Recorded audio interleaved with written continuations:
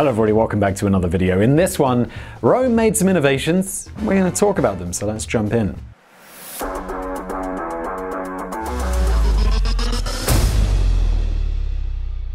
The long history of the mighty and powerful Roman Empire can be attributed in large part to the innovations of its best and brightest, from scientists and engineers to political thinkers. Their innovations spanned from feats of engineering like their immense road and sewage systems, both of which I've made video about on my other channel MegaProjects, to fields like governance, economics and law.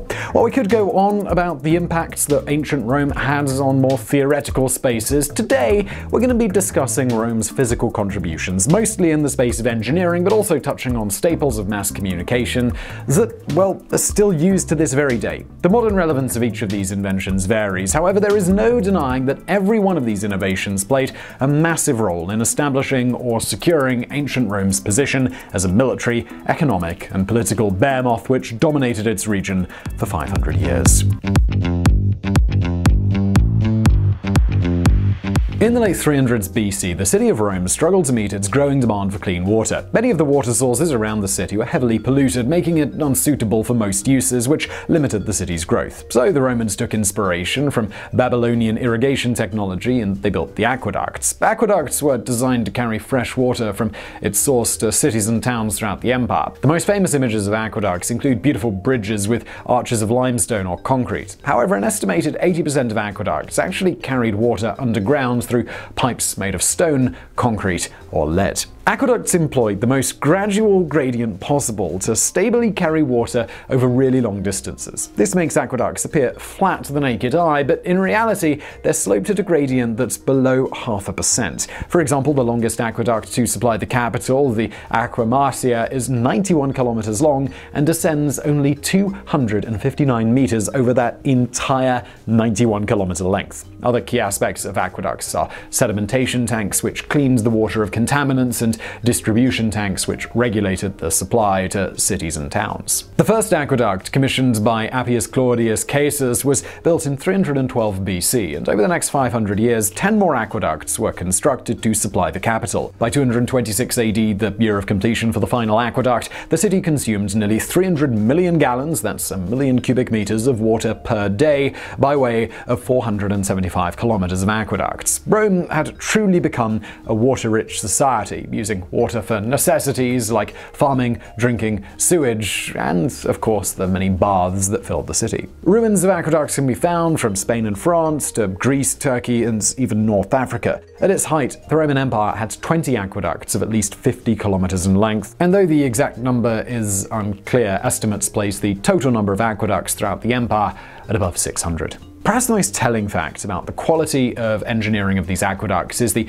Aqua Virgo, constructed during Augustus's reign in 19 BC. This still supplies the world-famous Trevi Fountain in Rome to this very day. Before Roman times, the arch was used by the Etruscans and other societies to tunnel through shallow hills. These societies recognized the structural strength of arches, but they were unable to incorporate them into the construction of freestanding structures. Instead, they preferred a style that relied on columns and beams to support buildings, but this style led to excessive stress on the supporting columns and often caused buildings to collapse in a short time. Early Romans had the same problem, and they responded by making the arch a staple of their construction. Arches are made by stacking stones with slanted edges together in a semicircle or segmented circle, meeting in the middle at a single keystone. The stones of an arch create tension against each other, meaning that the load is distributed outwards instead of directly downward, and this lowers the amount of weight borne by the foundation stones. Engineers realized that the arch shape was best used in conjunction with other arches, whether as an arcade, a vaulted ceiling, or a dome, all of which derive their shapes from the arch. Another key aspect of the arch is its ability to retain strength even at a large scale. While columns grow considerably weaker the further apart they're placed, the arch doesn't. This led to the common graduated arch style seen on the Coliseum or the Pont de Gare aqueduct bridge in France, where large, wide-based arches are used at the base level and smaller arches are used at higher levels of construction. Not only did this allow them to build larger arches than before, but the wide passageways created by archers encouraged the free flow of people, animals, or carts in and out of the buildings, which was vital when hosting 80,000 citizens for something like a gladiator fight in the Coliseum. The Romans also loved to incorporate archers into bridges, and they were prolific bridge builders. Scholars have attributed 931 bridges throughout Europe, Africa, and Asia to the ancient empire, the majority of which were arch bridges. Many of them still stand and are in use to this day, and the arch bridge remains a sturdy and stylish option for modern-day engineers and architects. If you've ever wondered why we found so many well-preserved Roman ruins all across the Mediterranean, the answer you're looking for is Roman concrete. Now, we use terms like Bronze Age and Iron Age to describe technological shifts that greatly changed civilization, but the concrete revolution was really similarly impactful. Combined with the arch, concrete allowed Rome to build bigger, stronger buildings and bridges, many of which you can still safely walk across to this day. The term concrete refers to a combination of hydraulic cement and an aggregate like stone or sand. Aggregate is added to provide inert objects for the cement to bind against, which strengthens the mixture by resisting compressive stress and minimizing cracks. In modern times, common aggregates include bricks, more stone, sand, and these are all things that the Romans used as well with varying frequency. But Roman concrete was made with a mixture of volcanic ash called pozzolano, burnt lime, that's calcium oxide, and seawater, and their preferred aggregate was volcanic stone. Where Roman concrete differs from other innovations on this list is that it's actually more effective than its modern counterpart. Modern concrete is typically reinforced with steel, which rusts when it comes into contact with water, causing these structures to deteriorate within decades of their construction. Roman concrete is not reinforced with steel, but by a reaction between salt water and a chemical found in volcanic matter called philipsite, the reaction dissolves the volcanic ash and causes it to turn into an aluminous material called tobermarite. This naturally reinforces the concrete without rusting or deteriorating. This is especially important near the coast, where modern concrete structures stand for a fraction of the time of their Roman counterparts. Now, you might be asking why construction projects don't use Roman concrete today, to which, well, there are two important answers. First, the exact recipe has been lost to time. Researchers' only hope of recreating it is to try and reverse engineer the mixture and test its strength over decades. Small differences in the chemical makeup of ingredients can have a big impact on its effectiveness, which leads to the second reason: the volcanic ash and the rock that the Romans used for their concrete is not accessible for much of the world. If modern scientists are ever able to crack the concrete code, then surely a market for volcanic rock would develop, as the steel-free alternative would be stronger, cheaper, and more environmentally friendly than modern concrete.